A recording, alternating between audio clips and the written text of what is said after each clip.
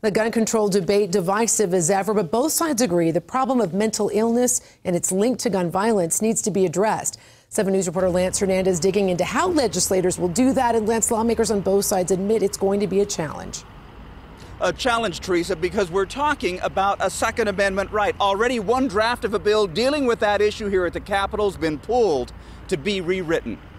What I'm trying to do is make sure that we can increase the safety of our community by keeping firearms away from dangerous people. Recent tragedies, all with one thing in common: dangerous people with a history of mental illness. James Holmes, linked to the Aurora Theater massacre. Jared Loughner, responsible for trying to kill Congresswoman Gabby Giffords in a mass murder in Tucson. Adam Lanza, the killer in Newtown. The unresolved questions are who makes a determination that someone is dangerous and who makes the decision that they can't have a gun? Is it the mental health professionals? The courts? So trying to craft legislation around those issues is a challenge.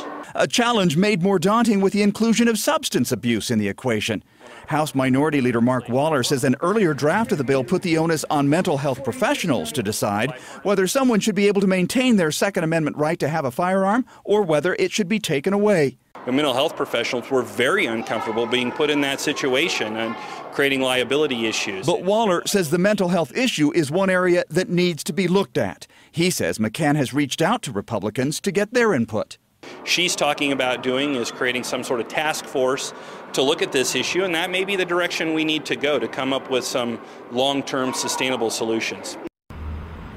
Representative McCann has been working on this bill for months now and has involved the mental health community. I asked her when she might reintroduce her rewritten bill or introduce that bill.